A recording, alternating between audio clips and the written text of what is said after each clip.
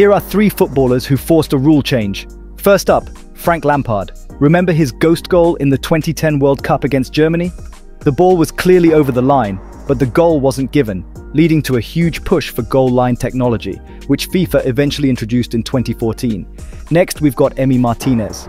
His antics during the penalty shootout in the 2022 World Cup final against France caused quite a stir, prompting calls for new rules to prevent goalkeepers from leaving their line early or trying to distract the penalty taker.